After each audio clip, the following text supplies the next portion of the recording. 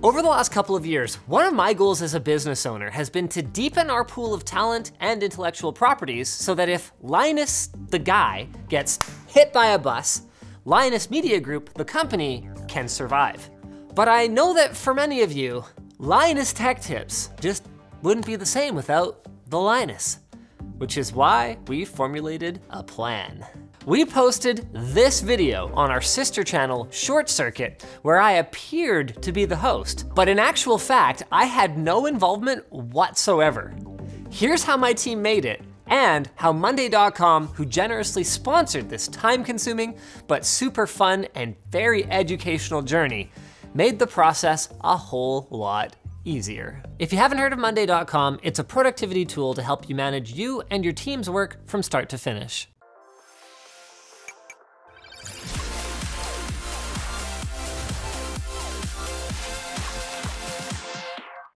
Most deepfakes you see online are made by taking an existing video clip and then using software to replace the face, and only the face. Unfortunately, our team's task was a little bit more complicated because we wanted our final video to not only look like me, but also sound like me. Linus's voice is proof that his balls are the only two things he hasn't dropped yet. This goal meant that we would have to write a script, hire a Linus impersonator to read the script on camera, record and edit that video, and then deepfake it. We used Monday.com's recruitment management template with a few tweaks to keep track of everything. One small problem.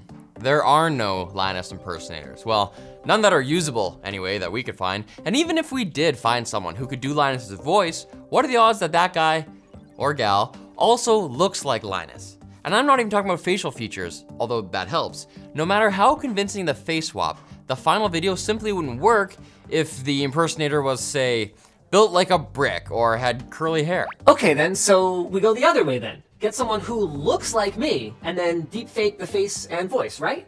Not quite. You see, deepfake for voice or high fidelity voice conversion mostly exists in research papers right now. So we couldn't record like a lookalike's take and then morph that audio clip to sound like Linus. Instead, we sent high quality audio and script reference pairs to a company called Resemble AI, who used them to train a neural network to generate the voice from scratch. I give consent to have my voice cloned by Resemble. Meanwhile, James wrote a fresh script for our eventual fake Linus actor to read, a keyboard review for the Cleave from Truly Ergonomic.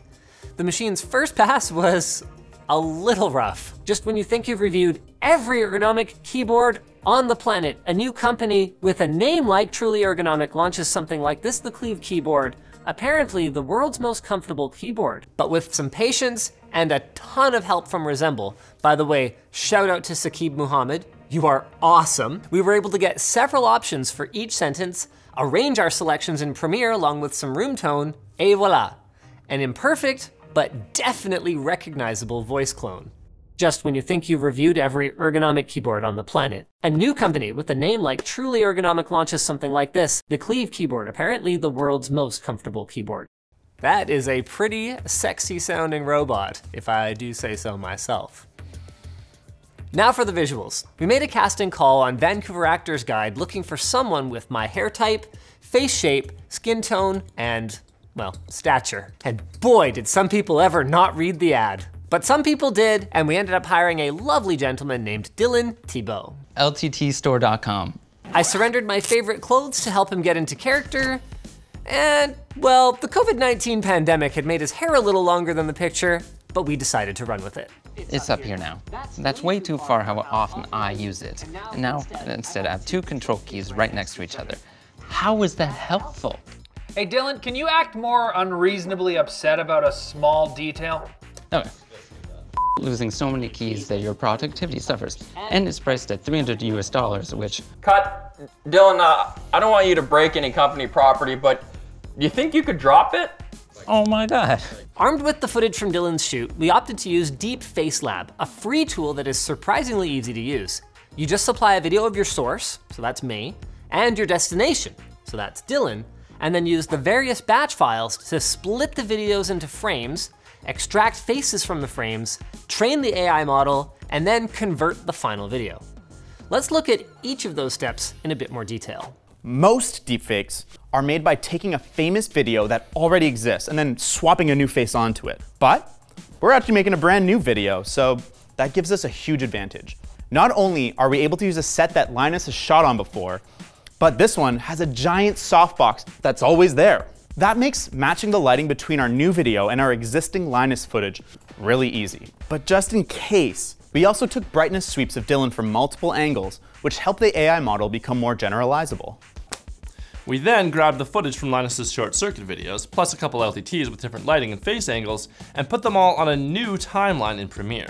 It's a good idea to remove any extra B-roll, sponsor spots, or non-Linus faces at this point, to save time later. Next, we exported the video and dropped it into our deepfake folder with the correct name so the batch files could point to it. The first batch file splits the video into frames, which you could have actually done in your editing software, which also means less compression, while the next one extracts faces from those frames. Now for the all-important step of massaging our data set for both size and quality. Monday.com's shareable boards helped us work through all the things we needed. You need at least a couple thousand images for your source and your destination. But the thing is, you don't want too much. So somewhere between 2 and 10,000 pictures of each face will do nicely, depending on how much time you have. And for quality, you want to remove any faces that are blurry, are of other people, or are not actually faces at all. It can be a bit tedious to go through so many images, even if they are of someone so handsome. But fortunately, Deepface Labs has some built-in sorting tools to help it go faster. With that done, it's finally time to train the model. There are a number of knobs to adjust in the training step to ensure that our hardware is being used to its maximum potential, and a few that have to be tweaked over the course of training so that our faces have detail in the eyes, teeth, and skin tone, for example. It's basically a matter of turning up the key parameters until you get an out-of-memory error, and then backing off to the point where you're confident it won't crash. To get the best possible results, we needed to build a pretty badass deepfake rig. We started with the unlimited budget PC from a previous video. It's equipped with a 9900KS at 5.1 GHz along with 64 GB of RAM. But since video memory is everything when it comes to deepfakes, we upgraded the gaming video cards to an RTX Quadro 8000 with a tear-inducing 48 GB of video memory. And while we do have 2 of these cards, we were actually worried that SLI would hurt our performance rather than help because Deepface Lab really isn't optimized for it. So I guess rip SLI. Fast forward a couple of days, or weeks rather, actually, and our model previews were starting to look pretty detailed. That means it's time to merge. This can be done automatically, or you can use the interactive converter to go through your video frame by frame and tweak settings like super resolution, the blur of the mask edge, or the face scale. After that, our settings were used to output a final video, and just when you think you've reviewed every ergonomic keyboard on the planet, a new company with a name like Truly Ergonomic launches something like this, the Cleave keyboard, apparently the world's most comfortable keyboard.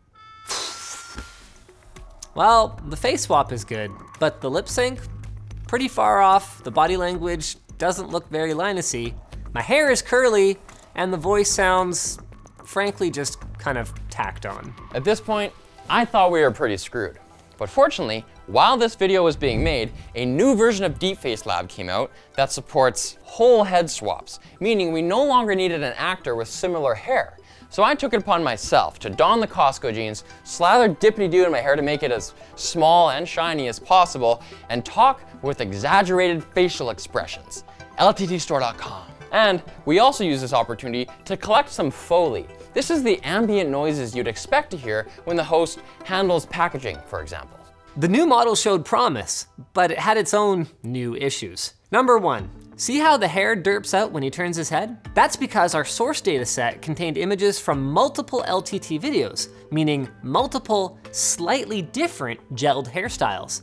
That limits the machine to low detail approximations of my hair. To make it crispier, we removed most of the images from our dataset, keeping only stills from the original short circuit video. But that didn't end up solving it. The hair looks great when I'm facing forward, but since I actually never turned my head in that video, we had no data for my right side. So I did some detective work and I learned that Linus shot that short circuit video on November 29th, 2019. So I looked through our internal email and chat history to try to find out if he shot anything else that same day. And as luck would have it, he did. including multiple takes where he turns the correct way over and over again. Issue number 2. You can still see some remnants of James in there.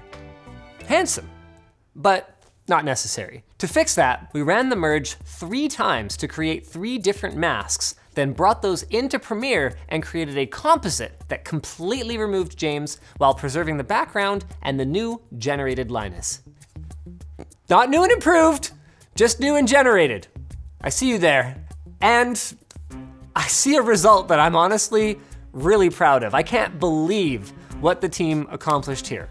Like, it's not perfect. James could have spent a little bit more time mastering my cat-like grace, but given that this was our first attempt and we learned so much doing it, not to mention had a ton of fun, I am glad that we completely blew our time budget for this project.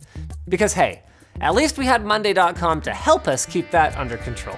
Monday.com made it way easier to keep track of tasks, recruit actors, and delegate assignments across departments.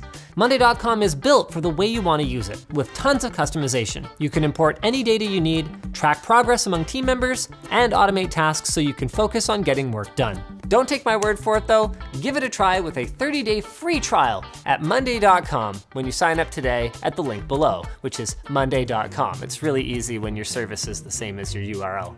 Monday.com, right? It's easy to find. Guys, if you haven't seen it already, the finished, fully deep-faked video is up on our Short Circuit channel, so go have a look. Thanks for watching. Is this really me? You'll never know.